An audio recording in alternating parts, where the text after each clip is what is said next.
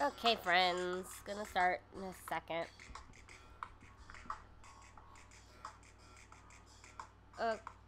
Okay. Friends! Happy Sunday. Welcome back to Zine Dreams. I'm Jenn Vega. Stream is an exploration of independent zines and commercial magazines, how they're structured, how they're made, tips for curation, and other ways to express yourself with printed matter. Last Sunday, we looked at Put an Egg on It, issue number 13.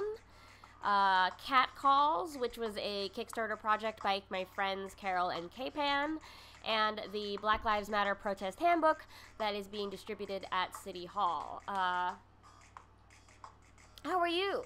How is your Sunday going? Mine is pretty good. I deep fried a chicken today. Before noon, I deep fried a chicken. That's what my life is like.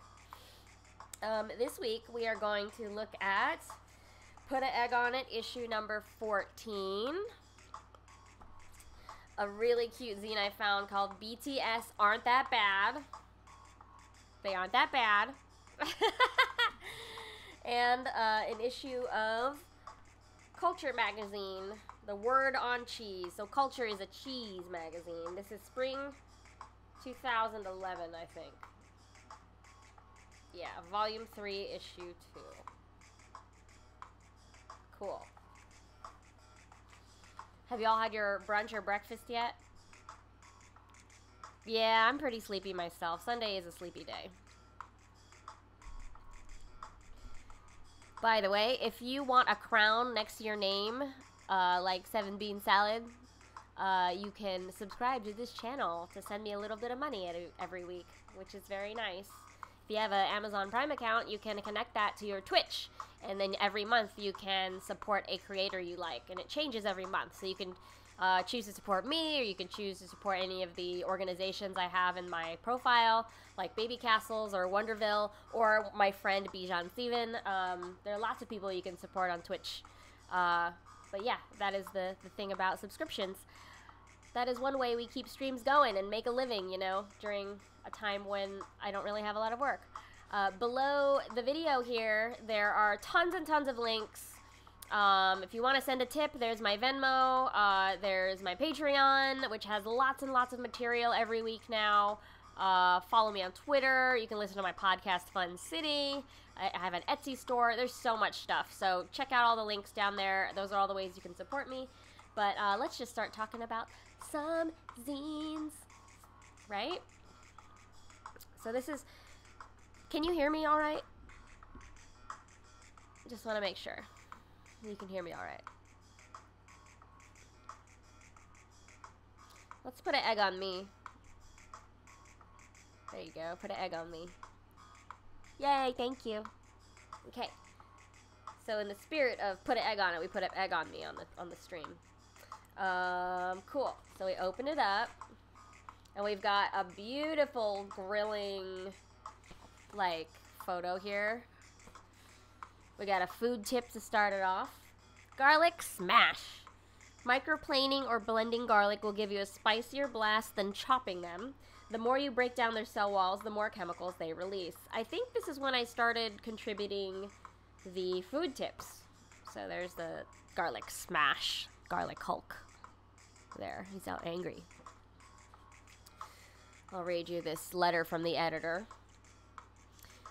I've never been accused of stinginess when it comes to party throwing. Oh, I haven't seen you in ages, I've been known to say. Please come to my birthday party, wedding, bar mitzvah, summer picnic tomorrow, and please bring your cousins and their neighbors too. Those in relationships with me tend to get a little nervous, but it always works out. Just send someone down to the bodega for some chips and beer to make whatever you're cooking stretch a little bit farther. Inspiration for your own big cookout. Alejandro Oces photographs a big family in Paseo de Olla outside of Bogota. Also helpful, a whole bunch of party-friendly goat recipes. Oh yeah, so our recipe theme for this issue is goat. Goat meat. Yeah. We have some photos here. Let's see. An excerpt from Dinners and Luncheons. I'll read you a little bit of this. Gladstone was a marvelous conversationalist and particularly alive at dinner parties. where, by the way, in his more vigorous days, he came rightly near monopolizing the conversation. Does that sound like anybody you know? Two well-known men about town who prided themselves on their ability to be interesting at the dinner table were invariably eclipsed when Gladstone was present. No matter what the subject broached before it had proceeded far, the GOM forged to the front, and by his familiarity with the question became the focus of all eyes and ears. Tired of being thus overshadowed, the gentleman referred to hit upon a plan for getting even, at least for once. Selecting an abstruse and very unfamiliar subject, they delved into the Encyclopedia Britannica and thoroughly posted themselves. The question was one on which scientists differed, and so the conspirators took opposite sides, each prepared to maintain his view. At the convenient moment during their next dinner when they met Mr. Gladstone, the subject was sprung, and immediately the two disputants went at it, hammer and tongs. For some time, the fight raged hotly, no one else venturing to take part in the discussion. The trick was working capitally, and the triumphant pair cast congratulating looks at one another. Mr. Gladstone hadn't spoken a word. Finally, the hostess, in a momentary lull in the conflict, said, "What are your views about this matter, Mr. Gladstone? Which do you think is right now?" "There is very little choice," returned the sly old fox, turning with a good-natured smile to the disputants. "I made up my mind as to that when I wrote the article on the subject in the Encyclopedia Britannica, which, by the way, gentlemen, I see you've been studying very carefully."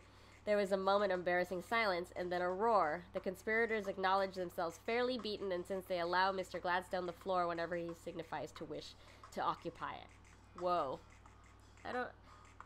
This is from Dinners and Luncheons, published in 1907. Huh.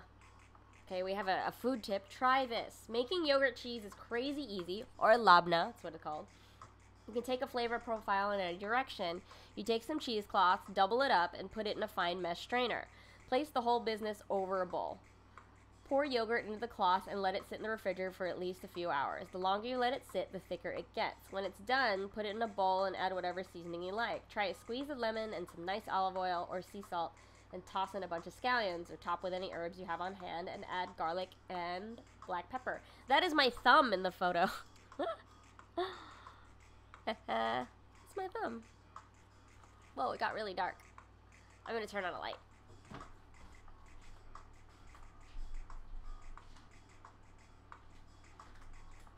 Okay, light.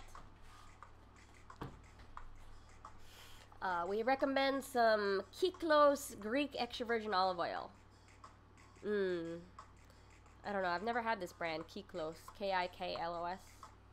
We also have a comic. For some reason, I only crave this dish when I'm hungover, and it's, it looks like aliens drinking, like, a hot pot tiki cocktail of an octopus. I guess it's like commentary on the things that we eat when we're hungover that are ridiculous. We have a Munch About section with Greg Bresnitz. I'll read this to you. Greg Bresnitz is the co-founder and host with brother Darren of Snacky Tunes, a food and music podcast on Heritage Radio Network, and head of partnerships at the Ace Hotel. Oh, wow.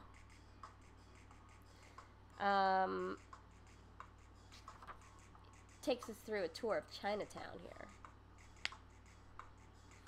I'll read you a paragraph. The first time we had dim sum was when we were 9 years old and our mom took us up here to Chinatown. We went to this massive place and they tried to sit us in this little side room where all the other white people were. Our mom was like, absolutely not. Put us in there. Of course, we were like, Mom, you're being so embarrassing. We're so hungry, but I'll never forget it because we were dead center and got all the carts and so much amazing food. Yes. Yes, Chinatown. Have you ever had a salted nut roll? Pearson's salted nut roll looks like this. A Pearson salted nut roll is the Midwestern version of a payday. Cream filling, a touch of caramel, and thick outer layer of peanuts. Oh, that sounds good.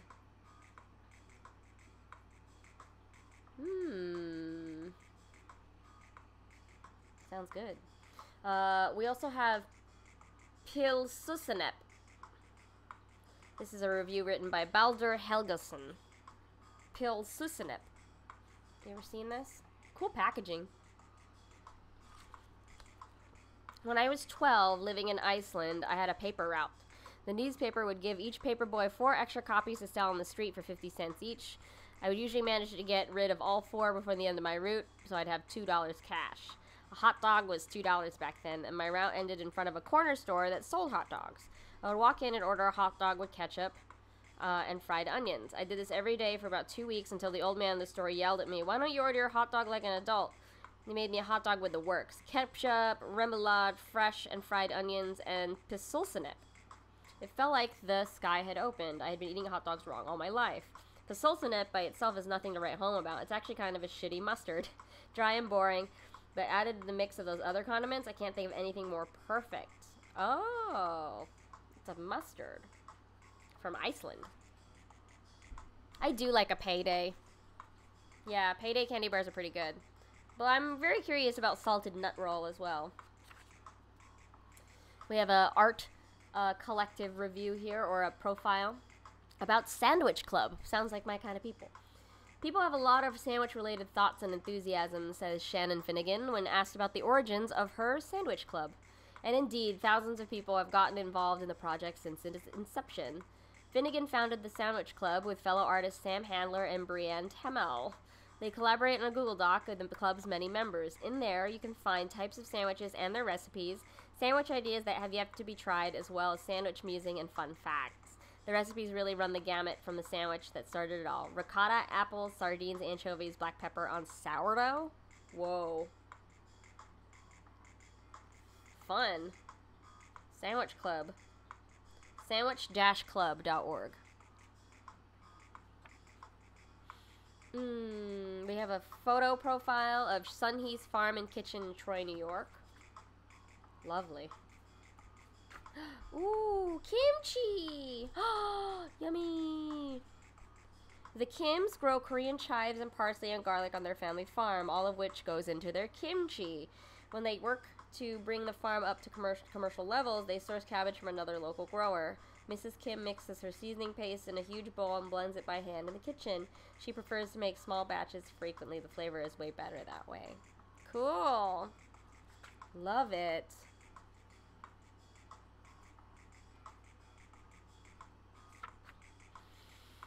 We have an essay here by Bradley Summerall called Clover Grill.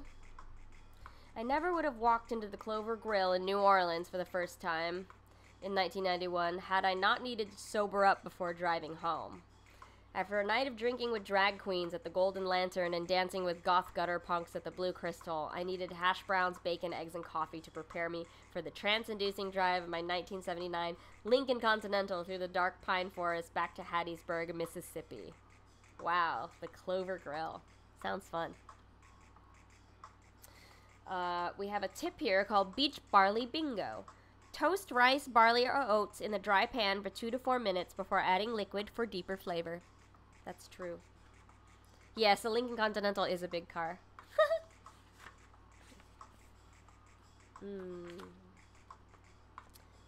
Let's see. We have a piece here by Cecilia Doherty called On the Go.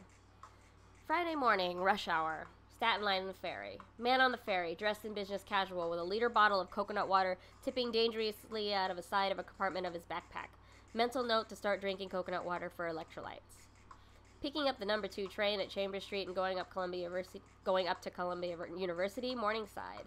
There's a man on the train with a complete protein shake bulging out of his jacket pocket. Still in the blender, which is at my eye level. I've got a seat. Blue suit, short, neat hair, leather Oxford. A young businessman on his way to a job with 35 grams of protein to back him up. So it's a piece about seeing people carry foods on the go. I'm a walker and eater. How about you? When I was like commuting, I would take that 10-minute walk on the way to the subway and eat my breakfast. Like I don't know. Some people don't like walking and eating, but I find it very efficient. Let's see. We have a dinner conversation feature with Matthias Wegener, Cami Staros, and Anne Magnuson. I'll read you the introduction. You can't eat and move at the same time? Come on, really? Too much focus? I spent the afternoon alone in Alexandria's and Alexander Lowe's Spanish Mediterranean style Los Feliz house, cooking and listening to music and feeling the breeze and the warm sun from the open window. I had pickled shrimp pickling in the fridge and eggplants in the oven basted in chermoula and cilantro yogurt sauce, waiting for them all on the counter. Oh, and a serious cheese plate, of course. Alexandra works as an architect and interior designer in New York and Los Angeles. Her house is summery and elegant, perfect for this New Yorker coming fresh off a long winter. Anne Magnuson was the first guest to arrive. She is gorgeous, and I'm thrilled to meet her. Anne is a musician, actress, and artist. I was a fan initially because of her awesome band, Bong Water, and her column in Paper Magazine, and went on to discover her many performances and films. Matthias Wegener came by next. He is an artist, founder of the collective Fallen Fruit, and teacher at Cal Arts. Cami Staros is our third guest, and her sculptural work is very smart and alluring. We got to know each other, as you do, by chatting in the kitchen while I finished the appetizers. Yeah. Lovely. We have a big feature here by Bruce Benderson called Hosting. I'll read you the beginning. In this country, rules surrounding hosting lack stringency. If this were ancient Japan, an untold number of etiquettes for hosting guests would be codified. I know how to serve beverages holding my arm at a certain angle or incline my head for small talk. Over here, too many transactions are confined to the nuclear family. Hosting and guesting for those outside it may be highly improvisational. I have consequently endeavored to detail my own host-guest etiquette. Maybe it will overlap with your Weltanschauung. Weltanschauung. I think that's a word for hosting and etiquette. We have a comic by John Broadley's Culinary Cameos. Pip, wandering through the mist, carrying somebody else's pork pie. Great expectations. Look at this style. Cool.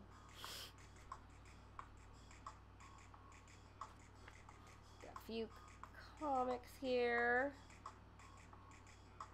Wow, look at this.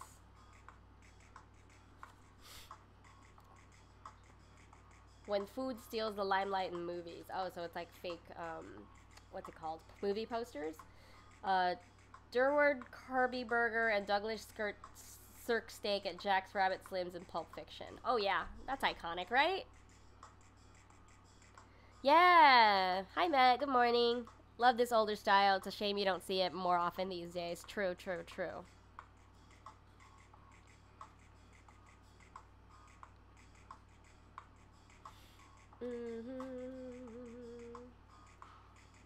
This Cool Hand Luke, Frenzy. We got an essay from my friend Kimberly Shu. It's called Bad Hombres. I wanted to write a multi-part essay about exes and things we ate together.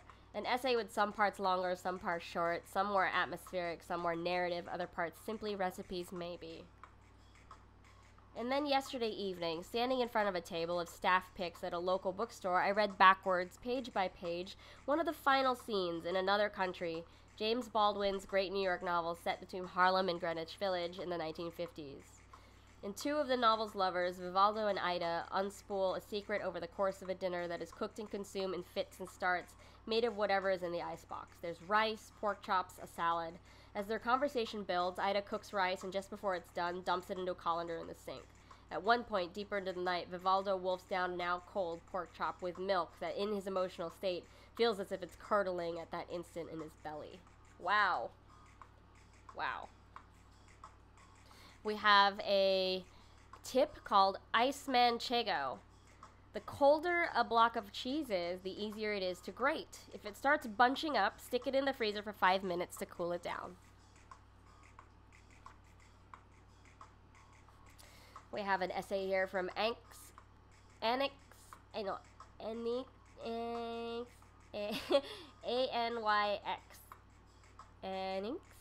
J-Bird. Alright, anyway, first paragraph. Like many Californians, when I first moved to New Orleans, I thought it had nothing to offer but racism, sexism, misogyny, an extremely easy yet corrupt school system, and a lot of red meat. I had the common misconception that you cannot eat a good and be a vegetarian. You cannot eat well and be a vegetarian at the same time.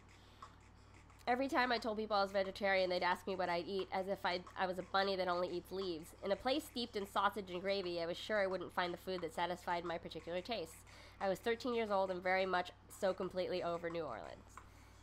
And they go on to say, you know, how they found their food in New Orleans, which is great.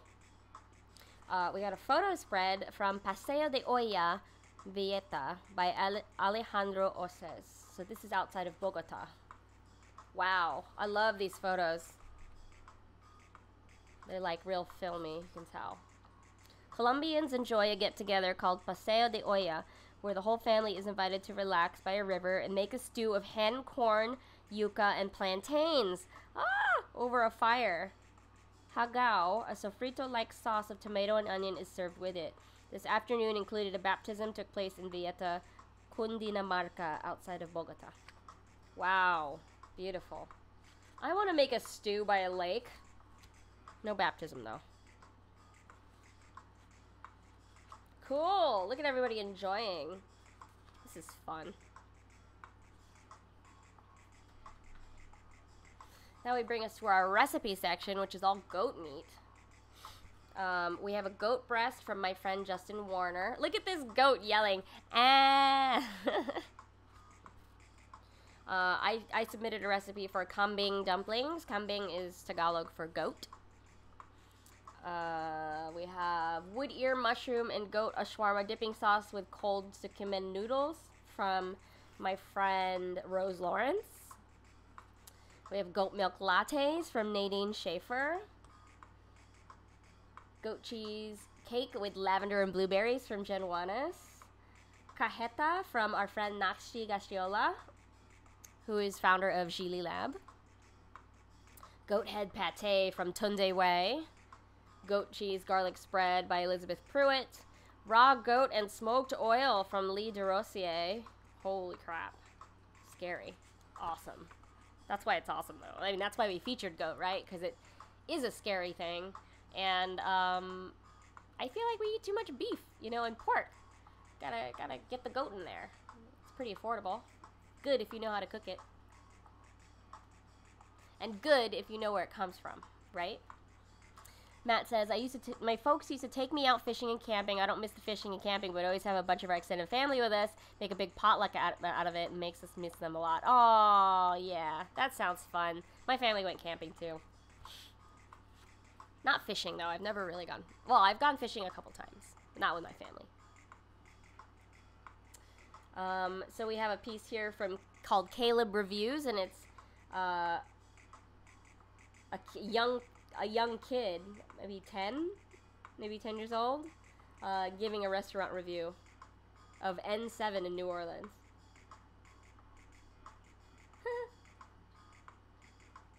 Fun. And then our back cover here is a comic by Greg Kletzel.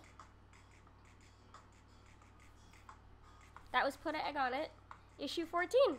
These are still on sale in our store at putaneggonit.com. Oh, I forgot to say, I have something to show you.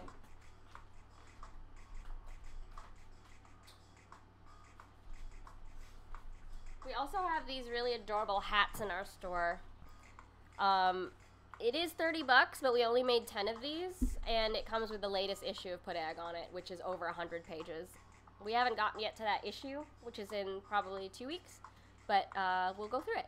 But this is an adorable hat. I love it. Yeah. Okay, next. Next is a fun one. Martin and I found this one at the San Francisco Zine Fest, the last zine festival that I went to. There was this teacher who had a table at the Zine Fest and was selling copies of the students' zines that they made in class. So it was like a 4th grade class, and I thought that was such a fun idea, and they were raising money for the class, you know. Teachers shouldn't have to fundraise on their own for school supplies, FYI, but it was a cool way to introduce the kids to zines, but also generate a little bit of money. This one is called BTS Aren't That Bad. Don't you love it? You can still see at the top that she had ripped it and not used scissors, so it has this very uneven, fuzzy texture. And you can see that it was a long piece of paper, so there's no binding. It's just folded. We had another smaller zine last week with an 8.5 by 11 sheet of paper. This is a legal size. But BTS Aren't That Bad. I think it's Kathy, but her name is cut off, so I don't know. Kathy, you did a great job. So of course, it's just a pen on paper and then photocopied and then assembled. I'll read you some excerpts from it because it's adorable. And I'm learning a lot from it because I am not very familiar with BTS myself. I've met a lot of people that say BTS sucks. Don't know why people even like them. Have you ever met a person that likes BTS? I'm over here like, I know tons of people that like them. This will be a simple guide about BTS. Smiley face. Isn't that great? So, BTS is a Korean band made up of 7 Korean men, 4 vocals, Jin, Jimin, V, Jungkook, and 3 rappers, RM, Suga, and J-Hope. Jungkook is the youngest and Jin is the oldest. They do have real names, they are just their stage names.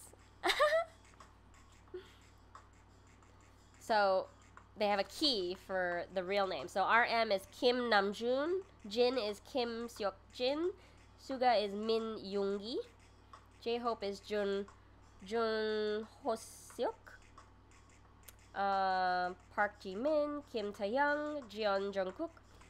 So, yeah, there's a key. It's very cute. The order is also the fan chant the ARMY uses at the concert. Wow! BTS ARMY is, like, coordinated. This is adorable. Many fans will have a bias. A bias is the person in a group that they like the most. Your favorite, you know.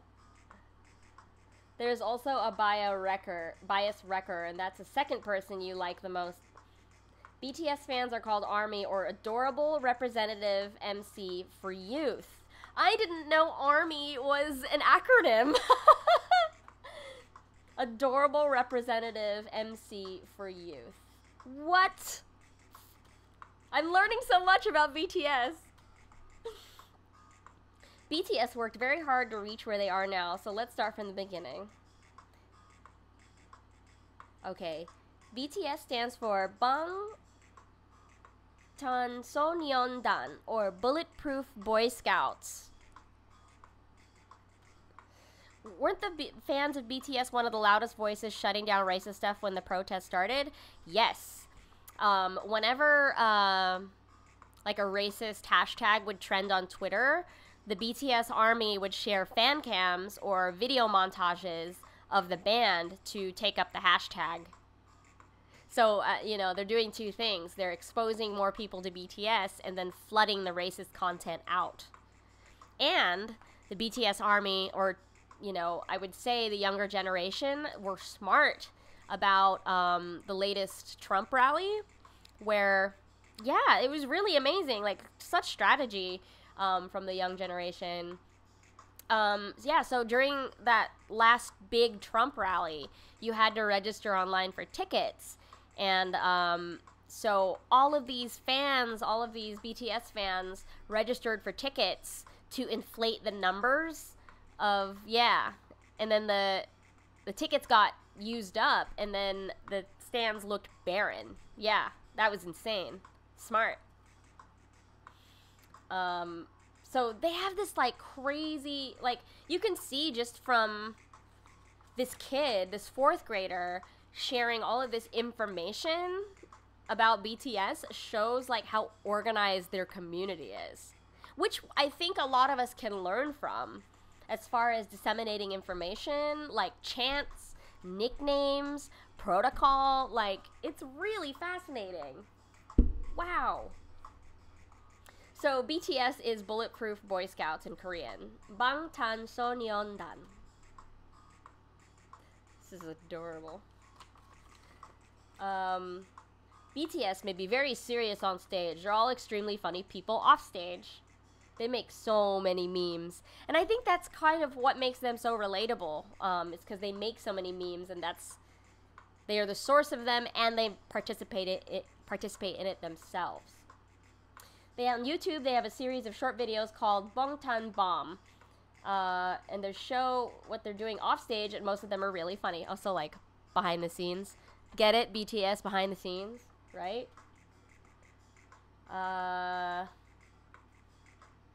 Cute. In my opinion, all K-pop groups are good. This kid is like pro BTS, pro K-pop propaganda. Maybe you will start liking other ones like NCT, GOT7, Stray Kids, Red Velvet, Blackpink, and there are so many more. I've heard of Blackpink. I'm not fully out of it. Yeah, Bulletproof Boy Scouts is kind of an awesome name for a band. I agree. This is so cute. Oh, I'm at the end already. I hope you enjoyed, and you should now go watch some K-pop or BTS funny moments to start with. Thank you for reading. And then she doodled these little icons at the bottom. Martin says, in 4th grade, I was just barely aware of any bands at all. Good morning, Lucius. Nice to see ya. We were just looking at a zine called BTS Aren't That Bad. Wow, this was very enlightening from a 4th grader. Like, wow. Very, very enlightening.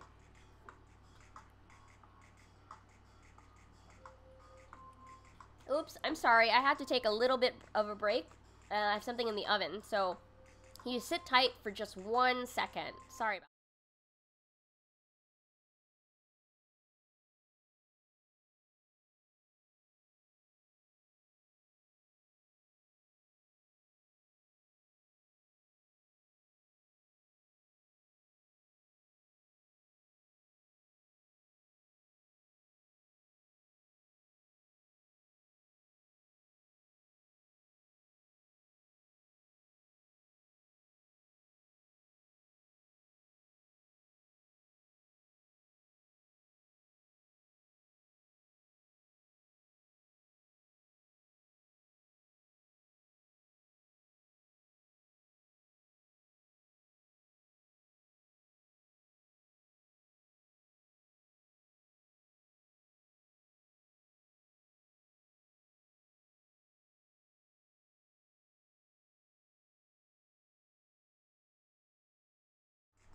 Sorry about that. I'm making homemade Spam. It's one of the recipes that I'm testing for work, and I'll show it to you once it's cooled down. But, okay, we're going to go to our last magazine, which is from Culture. Matt says, I think around 4th grade I was listening to Linkin Park. Hybrid Theory was the first album I ever bought. It was great. Can't find my copy anymore, even if I could pretty much sure it would be completely unusable. Listen to it that much. Haha! Oh, Lucius, what are you having for lunch? In 4th grade, I had this really amazing teacher, Mrs. Alcorn, and she was all about, naturalists, and, like, she took us to Audubon Canyon Ranch as, like, a field trip, and we learned about newts and salamanders, and I threw a javelin for the first time, like, modeling the local Native American practices. Like, that's what I was doing in 4th grade. I was really, really academic in 4th grade. I was reading so much. I wasn't really into music yet. I didn't get into music until 5th, 6th grade-ish. Yeah. I was a pretty big nerd. I don't know if you could tell. Ooh, leftovers. Roast chicken, shallot, potato, tomato. Peaches are in season and you have some. Nice! I have a nectarine in the fridge that I'm very excited to eat. You were reading a lot of books in the Aliens universe, Martin? Oh my gosh. Silly. I was reading a lot of, like, Donald J. Sobel, which is the author of Encyclopedia Brown. Do you remember that series? Well, Encyclopedia Brown is, like, a little too easy, so he had all these other more adult, like, quick mysteries. He had this one compilation called 2-Minute Mysteries. So it'd be like 2 or 3 pages, and you'd have to try to figure out, like, you know, what went wrong. Yeah, Encyclopedia Brown. Yeah. Soul Bowl is a great mystery writer. Your first album you bought was R.E.M's Green, you bought on cassette. Wow. My first album that I bought in 5th grade was Ace of Base. The Sign. Maybe I'll have a separate stream about music sometime. I feel like so many of my friends want to talk about music. Yours was They Might Be Giants, Flood. Oh, wow. They Might Be Giants. Okay, we're going to look at Culture Magazine. So this is partially relevant to something that happened earlier this week.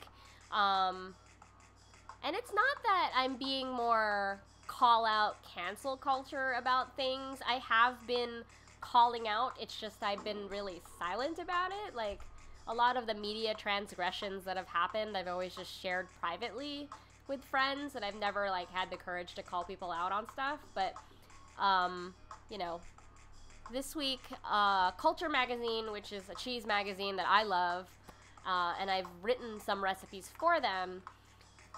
This week, they posted on Instagram a link to a profile about Allison Roman, and I was the first person to comment, and I go, "I'm sorry, what?" And I screenshot it. And people started liking my comment, you know, without really arguing or calling them out more. I just sort of was like, why are you featuring Allison Roman? Like, she did some really horrible stuff, like, and I shared that to Twitter, and my friends were like, whoa, so being canceled doesn't mean anything. Like, being canceled is basically a 4-week vacation.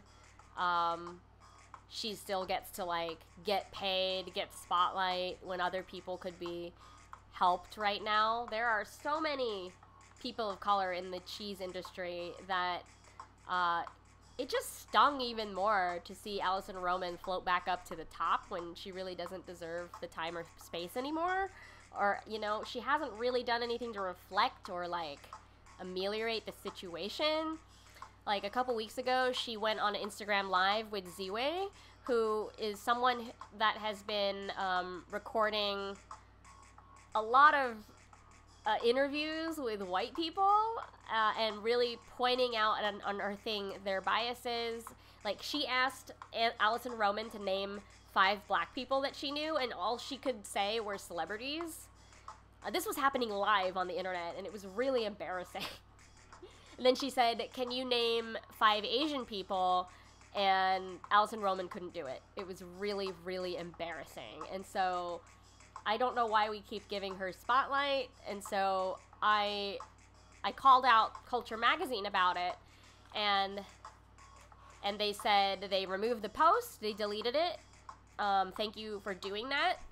But their excuse was that this interview was conducted before we knew what Allison did.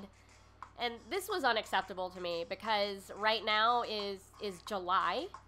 Her blow up happened in May. So that means this profile about her in this magazine was sitting in a queue waiting to be published since before May. And no one thought to pull it.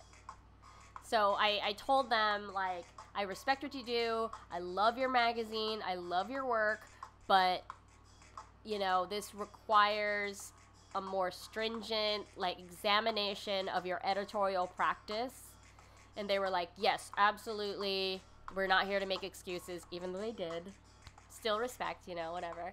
And they sent me the email of their new editor-in-chief because my friend was the editor-in-chief who actually conducted the interview way back before any of this happened. And so I understand that Susan just walked into this role and could not have known, like, everything, but it's a team, you know. It's really hard to work in the food industry and not know about stuff like that, and so you can't really play dumb. You're not doing enough vigilance about your own work. So that's what happened this week, and that's why I'm going to look through a Culture magazine, also to show how great it is. Yeah, we all make mistakes. Yeah, I don't hate them. It's just an unfortunate mistake that I caught. I've never been the person fast enough or smart enough to screenshot something like that, and I'm glad I did. But anyway, so culture, the word on cheese. This is very exciting. I love cheese. I don't know about y'all. Y'all have a favorite cheese? Tell me your favorite cheese. That's like the worst question to ask me. Like, I don't really have a favorite cheese. I have, you know, cheeses that go with things that I like to eat regularly, but I don't really have a favorite cheese. It's hard to ask me. Gouda. Matt says Gouda. What kind of Gouda, Matt? There's so many different kinds of Gouda. So, like, there's aged by year or by month. There's flavor ones. Do you like the hard, flinty stuff, or do you like the chewy stuff with the wax? Oh, Lucius, you like Grana Padano. Okay, nice. Oh my god, Matt. Matt's like, there are multiple kinds of Gouda? Yeah, dog. So many kinds of Gouda. There are ones that are aged for like 3 years that are like real flinty and taste like caramel. Yeah, smoked Gouda is great. That is one that I grew up with. Yeah. Well, Lucius, I mean, I live smoked Gouda. Oh, okay. Martin's into the Swiss cheeses. Nice. Nice.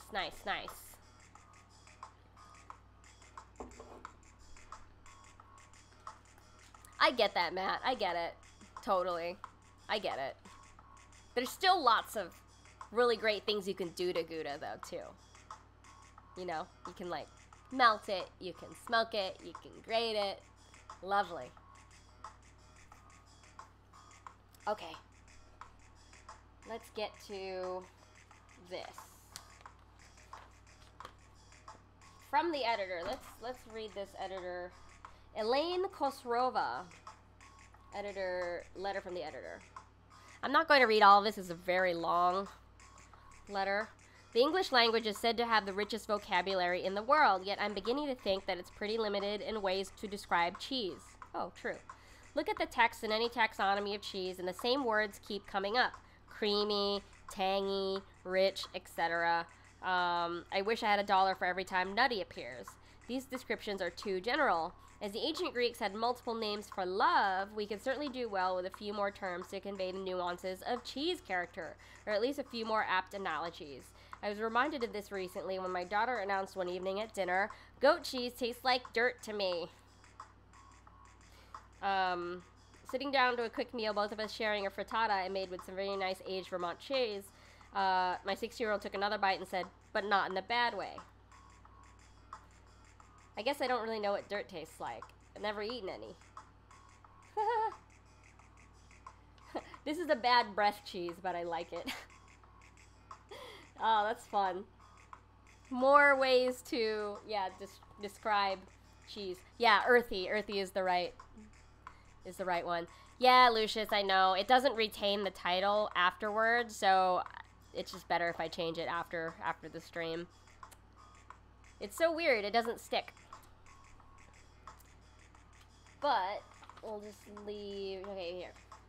Did you know how photography and Thomas Edison led to the invention of cheese paper? Did you know that, well, first of all, let's back up. Like, did you know that there's a specific paper for wrapping cheese? It's not just straight up parchment paper. It actually has a layer of plastic on the inside of it so that it helps the cheese breathe. Pure plastic wrap on cheese kind of suffocates it. Because if it has active mold cultures in it, it is still technically respirating. And so it can sweat and then produce different kinds of mold that you don't want in your cheese. Did you know I love cheese? Did you know, my friends? We all appreciate how a good cheesemonger protects our cheese purchase by carefully wrapping each wedge or wheel in a custom-made cheese paper, wrapping it in neat origami-like folds. Few people, however, know the curious story of how this unique layered wrapping paper became a must-have cheese accessory. For centuries, cheese were dipped in wax or wrapped in linen or leaves to protect them from the elements. This, for example, is the Gouda is wrapped in wax. This worked well until the cheese was cut open. Then problems began with dryness, cracking, and unwanted molds. Something better was needed. The ideal wrapping would block light and preserve proper moisture barrier, yet allow the cheese to breathe, like I said earlier. The first step toward making this idealized covering, a waxed paper, actually happened in a French darkroom. In 1851, photographer Gustave Legrès discovered how to make better negatives by creating a pre-waxed paper film. Being French, he of course loved cheese, but history reveals that his discovery never left the camera. It was not until 1890, when Thomas Edison rediscovered Legrès' waxed paper film, that its potential was realized. Edison was trying to develop a working movie camera and found that he couldn't get the lightweight paper film to move intact through the metal gears of his new motion picture camera. Of course, being Edison, he had a solution. Why not widen Legrès' thicker waxed film and see if it would work? In the process of widening the waxed film, Edison quickly saw another opportunity. Remove the photography chemicals and create a new wrapping for food. Initially, Edison's new paper was not porous enough to allow the cheese to breathe. But cheese vendors in France eventually solved the problem, and the resulting 2-ply waxed paper became Europe's favorite way to protect a cheese. The story comes back to the States in 2005 when Mark Goldman, an American working for a cheese distributor, saw a niche for cheese consumers. He traveled extensively in France and was impressed with the custom paper he saw at every little shop. Now his company, Formaticum USA, sells imported French cheese paper for retail. Oh yeah, I've used Formaticum. Yeah, I actually really love Formaticum. I just wish that I could afford having cheese paper all the time. It is, you know, more expensive than parchment. There's some letters to the editor. New on the market. This is fun. New Wisconsin blue cheddar, handcrafted in micro batches by Seymour Dairy, Weinlese, whose name means vintage in German, is the result of a partnership between Wisconsin-based dairy and Red Barn Family Farms. I've been to Red Barn. What happens when two cheesemakers, both named Jeff, collaborate on one artisan cheese? They name it after themselves, of course. Jeff Select Gouda. This is from Monroe, Wisconsin. It's so funny. Maplebrook Farm in Bennington, Vermont has joined the handful of American dairies producing burrata. Burrata. How many of you had burrata? It's a mozzarella that is stuffed with stracciatella, which is ripped up mozzarella pieces that have been soaking in cream and butter. Then we have another cheese. Rogue Creamery in Central Point, Oregon has introduced Florinella, new blue cheese from co-owners David Gremmels and Carrie Bryant. I've had 2 of these cheeses. This was in, you know, when? 2011 or whatever?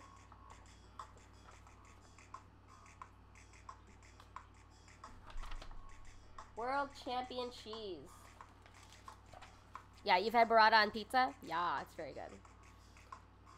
Cornish Blue, crafted by Britain's Cornish Cheese Company, earned the title of World Champion Cheese at the 2000 World Cheese Awards, hosted at the BBC Good Food Show in November. This year, the world's best cheese is actually from the U.S. It's Rogue River Creamery, or Rogue Creamery, excuse me, not Rogue River. Rogue Creamery's, I'm blanking on the name. Rogue River Blue. It's very, very good. I don't know if you've ever had it. I'm a huge fan of it, and I used to not love blue cheeses, but this one is so good. Rogue, not like the beer company. They might be related, but the cheese company operates separately. I don't think they're related. Best mature traditional cheddar, J.A.&E Montgomery. Oh, Montgomery cheddar is so good. Best new cheese, Paski Sir, Serrana Gorgoa, Croatia. Ooh, a Croatian cheese? I didn't know that. Best USA cheese, Tarantaz from Springbrook Farm in Vermont. I've had that. Best South African cheese, Huegano. I didn't know there was South African cheese. Best continental cheese, Gruyere Premier Cru. Best PDO blue cheese, Gorgonzola. Best Spanish cheese, Lo Pebrat de Ocera. Best French cheese, Brebis. Best Italian cheese, Rossini, and best Irish cheese, Newmarket Creamery Vintage Red Cheddar. It's really interesting the way they divide this. Like, why did they pull out Irish and South Africa out of all the other countries? There's this blog called puttingweirdthingsincoffee.com, and a reader from North Carolina says, I'm from rural eastern North Carolina, and my family has been having cheese and coffee as a treat as long as I remember. It should be made with hoop cheese or rat cheese, a medium cheddar that is never refrigerated. Wow. You put large chunks and pour strong, very hot coffee over it. Let it steep, and then serve the melted cheese over 2 pieces of bread. And you don't really drink the coffee. It seems very wasteful. Let's see. Beauty and the Beast. Pliny the Elder claimed that bathing in donkey's milk smoothed wrinkles and whitened the complexion. Noted that Poppaea, wife of Nero, maintained a herd of 500 asses to supply her with milk. Cleopatra of Egypt and Napoleon's sister Pauline were also donkey milk fans. Given the latest news from cosmetologists, these legendary ladies were onto something. Donkey's milk, it turns out, contains high amounts of ceramides and phospholipids, 2 fatty substances found in a cell's membrane that help the cell look more plump, hence less wrinkled or saggy. The bad news, since donkeys produce far less milk than cows, their milk is rare and expensive. Nevertheless, a Swiss company has created a line of anti-aging donkey's milk skin products, claiming its precious ingredient is an elixir. Be prepared for more of the same. Caliness is the name. Ask milk junk. Ass milk. Ass milk. Better than breast milk cheese, for sure. Yes. That's so funny. Okay, for the birds. While birds are not able to digest milk, it gives them a stomach ache. Fermented milk in the form of cheese is another matter. Some birds, such as robins and wrens, love the stuff. Wow. Hema Rogers of the Royal Society for the Protection of Birds says, I don't think they mind, though it's probably best if it's a mild flavored cheese. The important thing is that it's grated or torn into small pieces, because the birds are feeding their chicks at this time of year. They would struggle to swallow large chunks of cheese. Weird.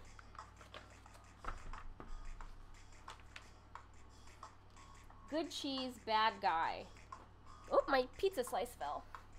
Stinking Bishop cheese isn't named for its odor. Its rind is washed with a fruit cider made from a pear variety called Stinking Bishop. The pear doesn't smell either. It was posthumously named for the breeder of this specific fruit, an ill-tempered man named Mr. Bishop. According to Charles Martrell, the English maker of Stinking Bishop cheese, Bishop was so ornery that he once shot his tea kettle for not heating up fast enough. Sounds like an angry man. Oh, there's a poem. Swiss cheese. I never thought the moon looked like Swiss cheese. From Pennsylvania, it's merely a cloudy marble brushed with blue. But if I ever saw a moon sandwiched between rye and honey-baked ham, I would spread sunny yellow mustard atop and give you a taste of my universe. Whoa, sexy cheese. There's a book here called Swiss Cheese from Slow Food Switzerland for $95. Whoa. There's book reviews here. There's events. Oh, I miss cheese events. I go to a lot of cheese events. Okay, here's a big feature here. All grown up. Savor the pleasures of maturity with aged goat cheeses. And so they profile a few here. Hoja Santa from the Mozzarella Company in Dallas. Hoja Santa is an herb from Latin America. It's very close to mint, but it looks like a shiso. You know, it's like a flat, wide leaf. An aged goat cheese cloaked in soft, dark leaves. Hoja Santa was created by Paula Lambert. Her inspiration for the cheese came from Patricia Quintana, a chef in Mexico City. Yeah, so the vegetation is native to Veracruz and Oaxaca for wrapping fish and chicken before steaming them. Yum. We also have Coco Cardona from Car Valley Cheese. It's a Wisconsin chocolate rubbed goat cheese. And we have a classic blue log from Westfield Farm. I actually haven't had that one yet. Yeah. Fantastic Voyage, how a journey from Europe to Asia led to a new brew. And this is kind of a history of IPAs.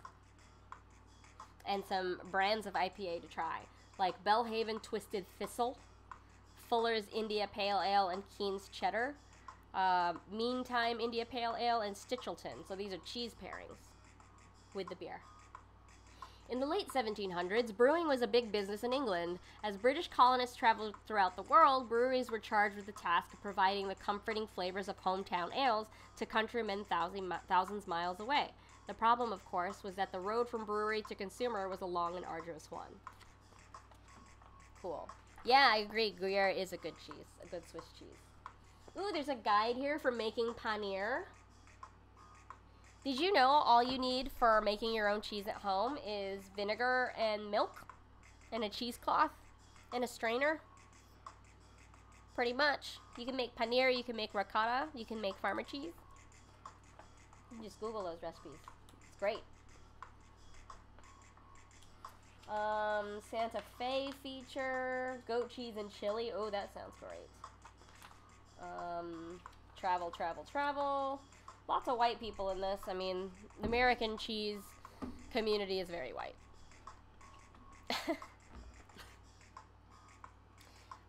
Here's a feature on Alison Hooper, the award-winning cheesemaker and co-founder of Vermont Butter and Cheese. Vermont Butter and Cheese is one of my favorite goat cheese brands. She was also the president of the American Cheese Society from 2005 to 2008. A lot of cheese culture, a lot of people who have come up in the cheese industry have had sort of this privilege of being able to go to Europe and spend months there to like go, go learn how to make cheese from this auntie out in the middle of the country. Like, I could never afford to do that. Yeah, I don't have those kinds of opportunities. But Vermont Butter and Cheese is a very good, very, very good cheese. Move over Membrio. Fruit wines bring a light, bright alternative to cheese pairings. We got this feature here. I kind of love this, that there's photography and then like modified by light illustration or graphic elements. You can see there's like a little outline on the pomegranate and the blueberries. Pacific Rim Framboise. Ooh, pair that with Briot Savarin, Saint Andre, or strong blues like Rogue Creamery's Caveman. Ooh, all these dessert wines sound so good. I don't like things that are too sweet. I don't like Madeiras, but blueberry wine sounds fun. Pear cider sounds fun. Apple ice wine sounds really good. Ooh. Bird in hand. Chicken recipes with cheese intervention. I like that. Cheese intervention. Chicken cacciatore with some aged ricotta. Yum. Tarragon chicken melts. So it's like a chicken salad with tarragon and celery, and then tomatoes, and then some cheese broiled over top. Tamale pot pie sounds real good. Chicken roulades with goat cheese, dates, and prosciutto. Like the little pinwheels.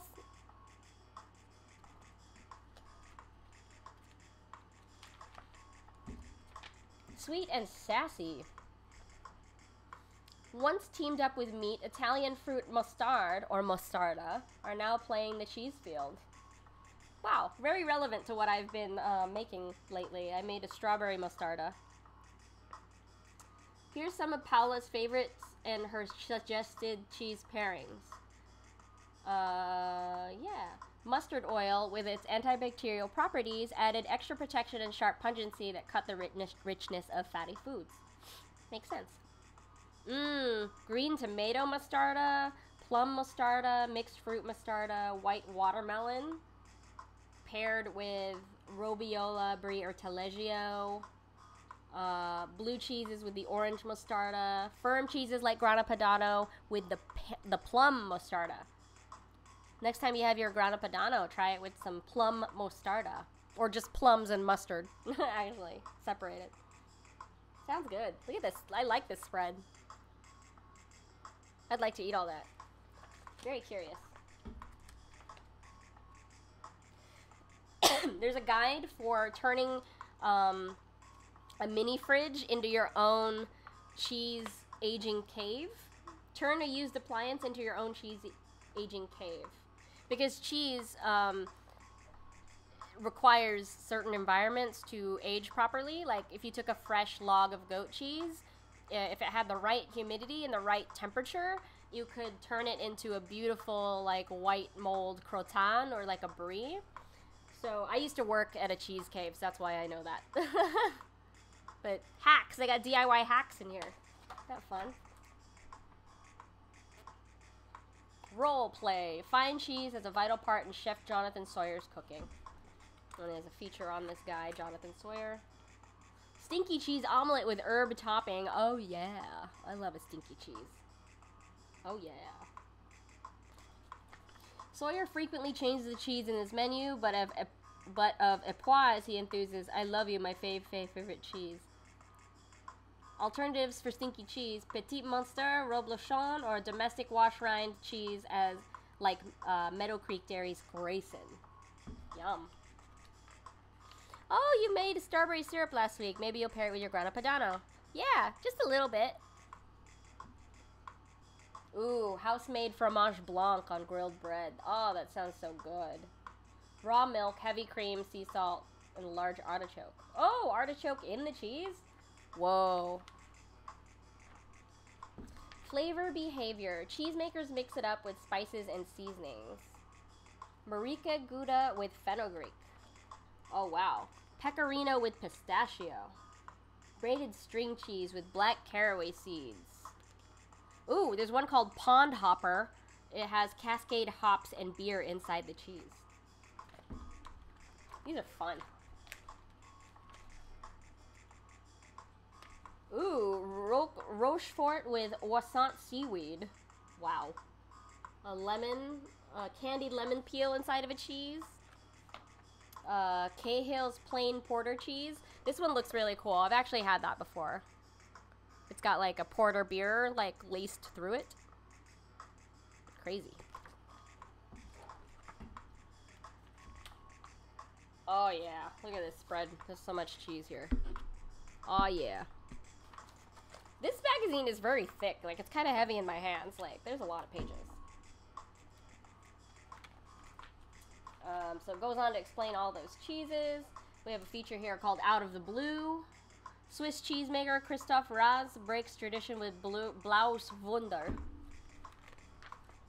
Mention the color blue to cheese buffs and they'll invariably think of French Roquefort and Bleu d'Auvergne or Italian Gorgonzola, and the Brits Stilton or Swiss Blue. No, but a Swiss Blue? No way. Ah, so it's like the first time a Swiss cheesemaker is making blue cheese. Because Swiss cheesemakers make Swiss cheese. It's very different in texture and structure. Wow. They have a centerfold. It even says so. It says it's a cheese centerfold. How funny is that? Oh my god. So funny.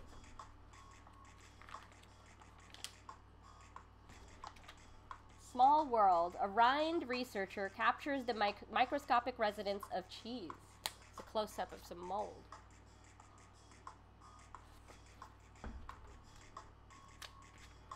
Wow. Microscope photography. Cheese has so much microbial properties. That's what makes it so wonderful. Oh, here, there's a guide here. To the naked eye, the colonies are this size, and it's this white dot, and then it zooms in on the actual, like, mold. You see the white dot?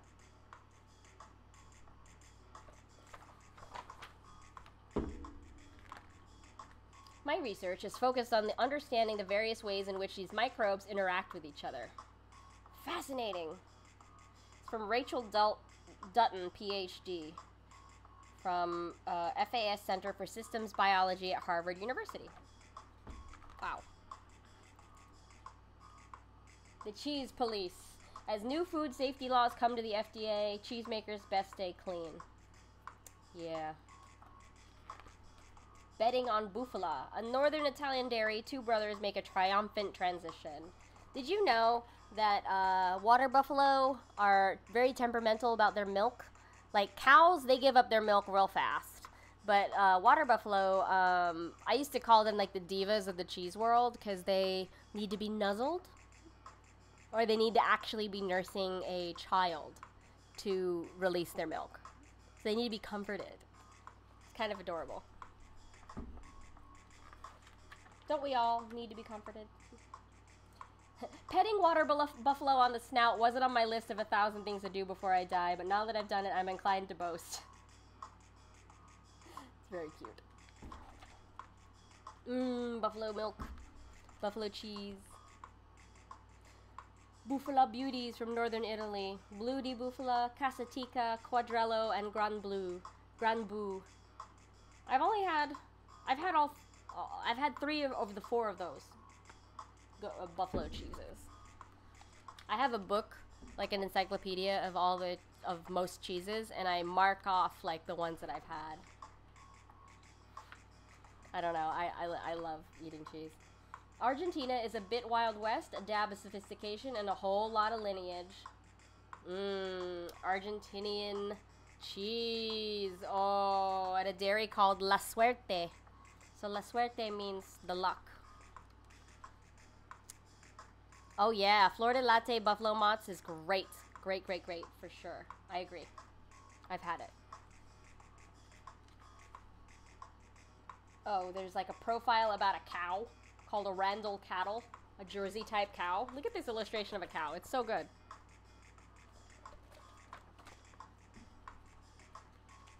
Yes, agreed. Cheese achievement unlocked. And of course, because this is a magazine about cheese, there's a whole bunch of like plates and things that you can get. I sort of stick to my wood and slate. Sculpting cheese is a profession for some, a pastime for anyone. Oh my god, there's all this advice about carving cheese. It just seems like such a strange, like, country fair thing to do. LOL. Visit an art supply store. Choose cheddar.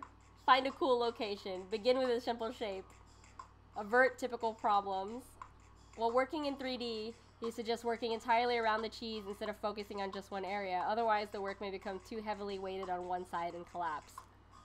I know, cheese carving. This is so funny.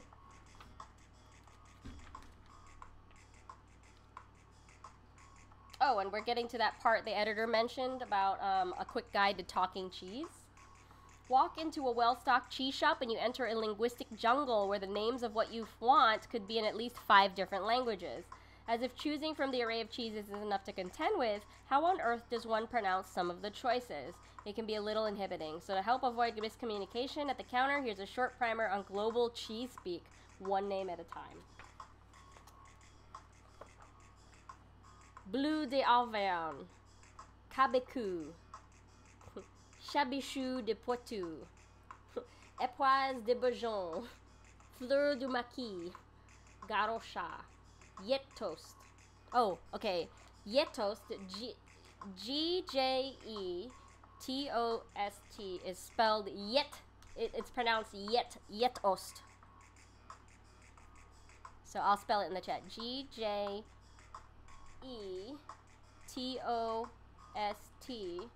is pronounced yet toast. Yet toast. Idiazabal. Osso Erati. Yeah, I knew that one. Vacherin de Montor and Valence. Yeah. This is the pronouncing world of cheeses.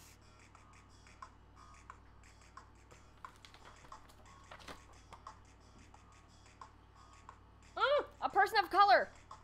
Carlos Sofrant, cheesemonger. Alright. What is the difference between brie and camembert?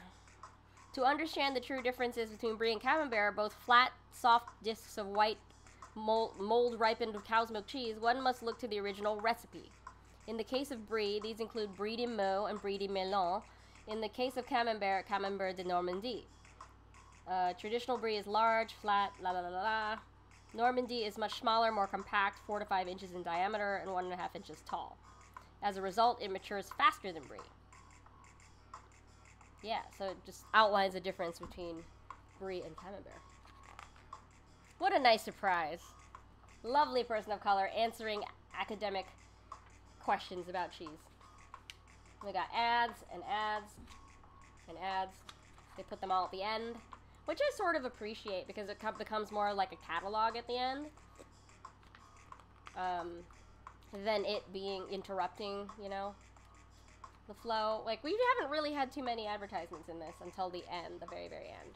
I would say, well, it seems like it's a lot of listings for restaurants and businesses. Cheese World's really small. Okay, last page here called Ruminations. And that's, you know why Ruminations is like a perfect title for this? It's a play on words because the thing that curdles milk to make cheese is called rennet. And rennet is found in the fourth stomach of a ruminant animal. So milk-making animals, like cows, have 4 stomachs. So the fourth stomach of a ruminant animal is how we make cheese. And so rumination for a feature in a cheese magazine is very appropriate. Egg Dawn. It is no coincidence that eggs are found in the dairy aisle. Written by Will Furtman. It's possible, even more than cheese, eggs are having their cultural moment. Recently, the scientists, my consort, and I attended a talk on home chicken keeping by Susan Orlean, author of The Orchid Thief, who broke a cardinal actor's rule by sharing the stage with a pair of charismatic, misbehaving hens. Okay. I can't resist pointing out the biological similarities between eggs and cheese. Milk and yolk are both high-fat, high-protein infant assembly kits. True. Metabolically expensive to produce and fragile in raw form. They're edible byproducts of reproduction, hijacked by humans for our own purposes. Ah! Eggs, like cheese, also ride the line between a serving and an ingredient. While an egg may be eaten on its own, it works in the background just as often, adding structure to pastry or texture to sauce. Perhaps the ingredientness of both eggs and cheese is why they both found such sublime expression in cuisine, where in regard to raw materials is the rule. Think of the simplicity of the cheese souffle. Wow. Yes. So that was a Culture Cheese magazine. These are... Fourth stomach is the dessert stomach. Haha. That's great. This is 128 pages. And I don't remember how much it cost. Oh, it was $10. So this is a hefty, hefty magazine.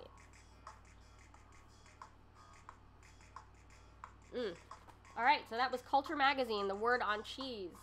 Spring 2011. We also looked at BTS Aren't That Bad. I think it's quarterly. I don't know. But they have a lot of great content, obviously. And then we also looked at Put an Egg on It, Tasty Zine number 14. BTS Aren't That Bad. So friends, that was a lot of fun. I'll be back next Sunday to talk about more zines, 12 p.m. Eastern, brunch time. I'll be back this Wednesday to talk about food and cooking, so get ready for that.